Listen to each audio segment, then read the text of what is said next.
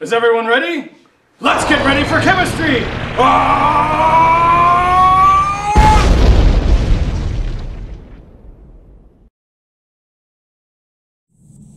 All right, let's say we want to make a 0.1 molar solution of K2CrO4, and we're going to use a 1000 ml volumetric flask.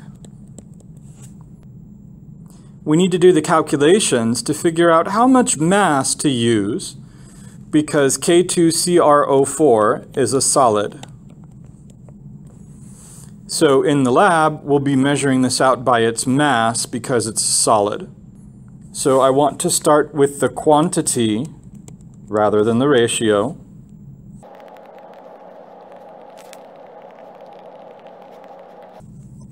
This gives me moles. Now to convert from moles to grams, I'll need the molar mass. Now on the bottle, we see that the molar mass is 194.21. It's always safer to find the molar mass on the bottle, because if it's a hydrate, that'll say, and they'll have calculated the molar mass for us already. So if the bottle is lying around somewhere, then make sure that you check it for the formula weight, the molar mass, which is 194.21. So this comes out to be 19.421 grams of K2CrO4. That's what we're going to shoot for. Once we've correctly calculated the mass that we're going to need, the next step is to actually weigh it out. So we'll take our weigh boat and we'll put it on the balance, and we'll zero the weigh boat on the balance, and then we will add the pre-calculated mass. Now, you could use a metal scupula, but I'd prefer just to gently add it from the bottle itself.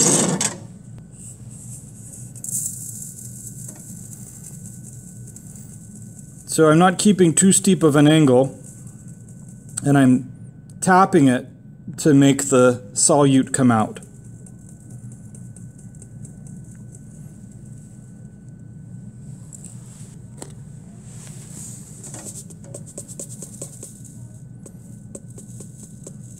I don't want to overshoot it because I have no way to put it back in the bottle again. So I'm just going to be very careful. 19.421. 19.421. Getting pretty close.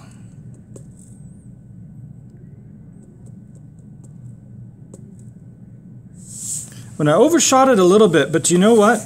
That's okay. So what I'm going to do is I'm going to write down the mass that I actually used, 19.445, instead of 19.421.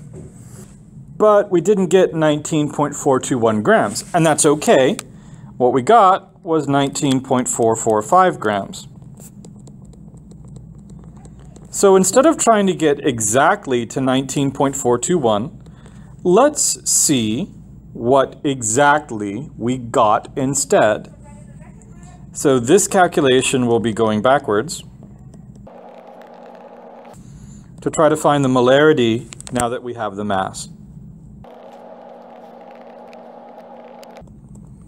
So instead of finding a 0.1 molar solution, I found a 0.10012 molar solution, which is sad, but it's not sad enough for me to care. So it's 0.1 out to 3 significant figures. I think that's pretty darn good. So then this is what I would put on the bottle. Now that I have my mass, it's time to add it to the volumetric flask. So here's my volumetric flask. And as you can see, it's empty right now. If I try to put the solute in, I'm going to run into some odd problems. So the very first thing I want to do is to put a little bit of water in here first. So I'm going to get some deionized water, and I'm going to fill this up about halfway. It doesn't really matter. I don't want to fill it up too much though. but I also want some water in there for when I put the solute in. So the next thing to do is to add the solute. So I get my solid solute, and I can tilt this.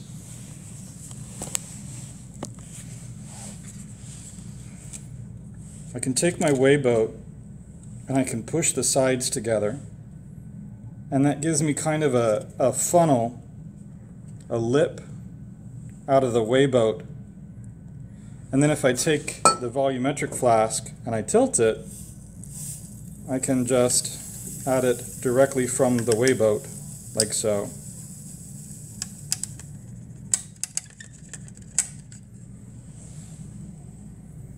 And then what I can do to get the rest of the solute out of there is I can pinch the sides together completely closed, put the mouth into the volumetric flask, and then flick it to get the rest out. Now if that still didn't get all of it out, the next thing I can do is take a DI wash bottle,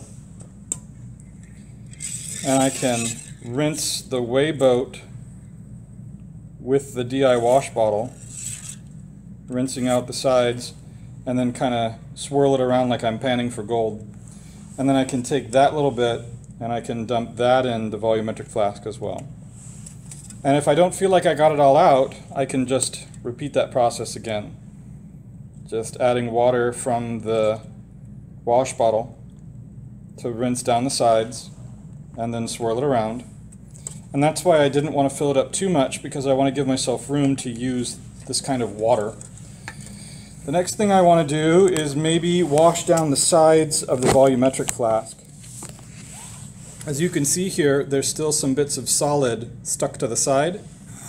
So if I get my DI wash bottle and I rinse this down,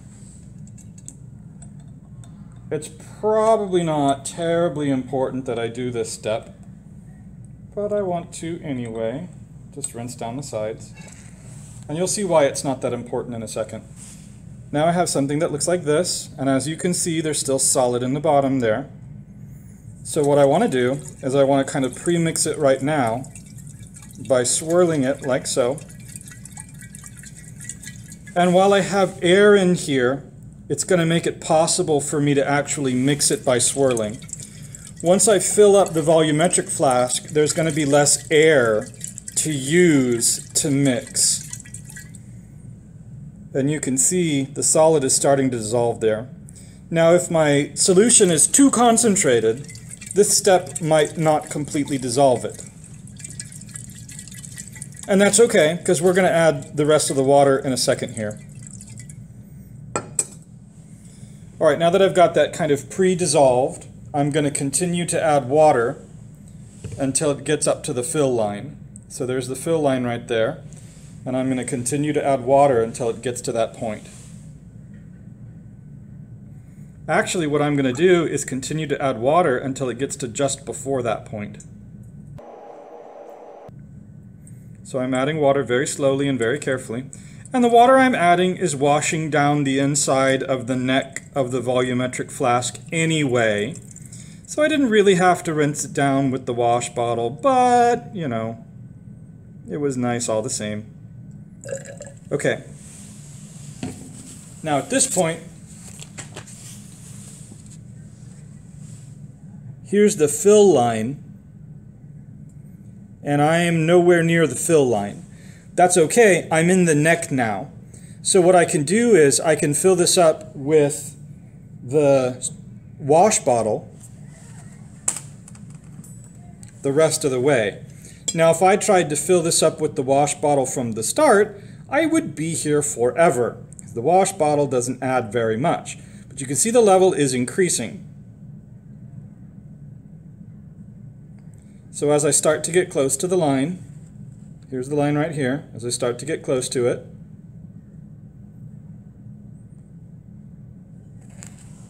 I want to read the line from the bottom of the meniscus.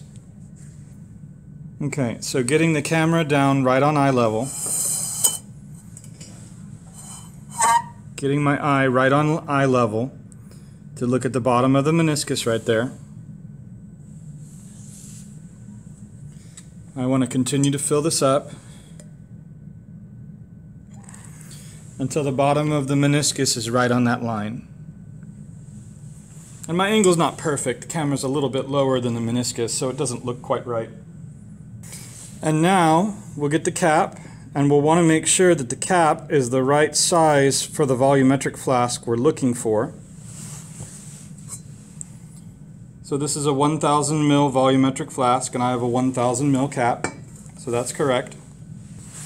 The next trick is how to get the cap onto the volumetric flask. The way to do it, and there's a little bit of a trick to it, you wrap your fingers around the neck and you use your thumb to put the cap on.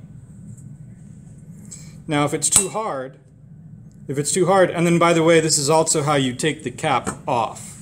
You wrap your fingers around the neck, just gently wrap your fingers around the neck, and then you use your thumb to roll the cap on, and you use your thumb to push the cap off. If it's too hard for me with one hand, then I can use two hands, right? I can use two hands, and then I can use both my thumbs to push the cap on. So I'm using two hands, and they're overlapping, and my thumb's going on under the cap, and I'm just pushing the cap off with my thumbs. Put the cap on, my fingers wrapped around the neck of the flask, and I'm going to just roll the cap on with my thumbs. The next thing to do is to mix it, and I know you think we already mixed it, but what we've got here is a gradient. When this is a lighter color here and this is a darker color down there, that's because all the solute is still down here. If we left it out on the table long enough, it would get mixed just by Brownian motion. But what we want to do is we want to mix it ourselves. So what we'll do is we'll grab the volumetric flask by the top and by the bottom, and we'll invert it with the cap on snugly, and you can see how if the cap isn't on snugly, it's going to get all over the desk. We'll just invert it.